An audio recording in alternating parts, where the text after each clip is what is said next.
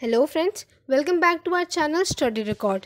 हम हमारा आज का डेली नॉलेज बाइट्स का सेशन शुरू करें उससे पहले मैं आप सभी को बता दूं कि हम हर रोज़ आप सभी के लिए मोस्ट इम्पॉर्टेंट सिलेक्टिव क्वेश्चंस लेकर आते हैं जो कि वन लाइनर्स के फॉर्म में होते हैं और ये पूरी तरीके से हमारे आने वाले अपकमिंग एग्ज़ाम्स पे ओरिएंटेड है। सो मेरी आप सभी से रिक्वेस्ट है कि वीडियो को पूरा देखें, लास्ट तक देखें, ताकि जो भी क्वेश्चंस आप यहाँ पे पढ़ रहे हैं या फिर आपको वीडियो में दिखाए जा रहे हैं वो आपको वीडियो देखते देखते ही याद हो जाए और आपको अलग से टाइम इन्वेस्ट ना करना पड़े। तो आगे बढ़ने से पहले मेरी आप सभी से रिक्वेस्ट है कि अगर आपने हमारा चैनल सब्सक्राइब नहीं किया है तो प्लीज़ उसे सब्सक्राइब करें और इसके साथ ही इसके बाजू में जो बेल आइकन है उसे ज़रूर हिट कर दें ताकि आपको जो भी हमारे नए वीडियोज़ होंगे उनका नोटिफिकेशन मिलता रहेगा। तो चलिए आज का सेशन स्टार्ट करते हैं। हमारा फर्स्ट क्वेश्चन है, नंदा देवी राष्ट्रीय उद्यान किस राज्य में स्थित है? इसका करेक्ट आंसर है उत्तराखंड। तो उत्तराखंड में नंदा देवी राष्ट्रीय उद्यान स्थित है। नेक्स्ट, नव नालंदा महावीर किसके लिए विख्यात है? नव नालंदा महावीर किसके लिए विख्यात है?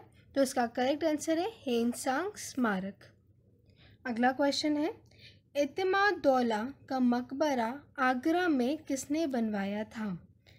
इतिमाद-दौला का मकबरा आगरा में नूरजहां के द्वारा बनवाया गया था। और एक बात और याद रखिए इस क्वेश्चन में कि इतिमाद-दौला को हम बेबी ताज के नाम से भी जानते हैं।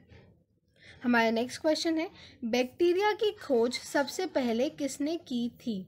इसका करेक्ट आंसर है एवी ल्यूवेनहॉक ने, यानी कि बैक्टीरिया की खोज सबसे पहले एवी ल्यूवेनहॉक ने की थी। अगला क्वेश्चन है, द फ्यूचर ऑफ इंडिया नामक पुस्तक के लेखक कौन है? द फ्यूचर ऑफ इंडिया नामक पुस्तक के लेखक बिमल जालान है। नेक्स्ट क्वेश्चन, गैलेना एक खनिज है, तो ये किसका खनिज माना जाता है? तो लेड का।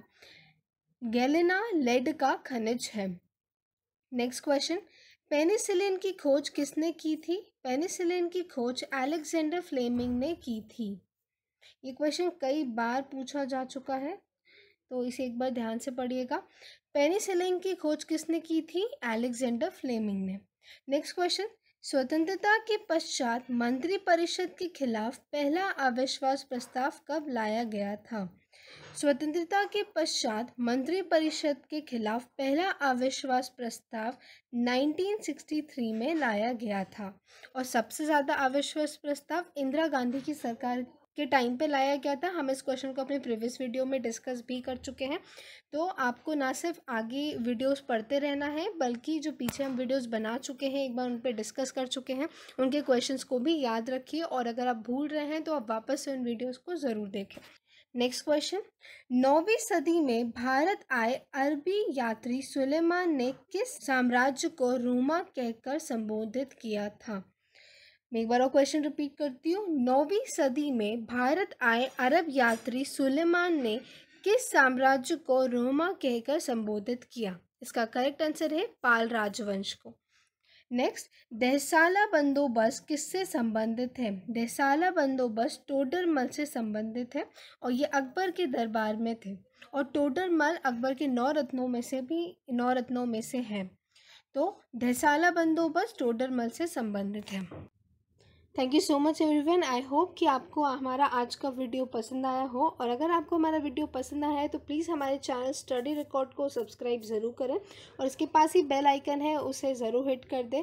इसे बार बार देखें और अपने दोस्तों के साथ भी इसे शेयर करें। Thank you so much, have a nice day. Thank you so much everyone and have a nice day.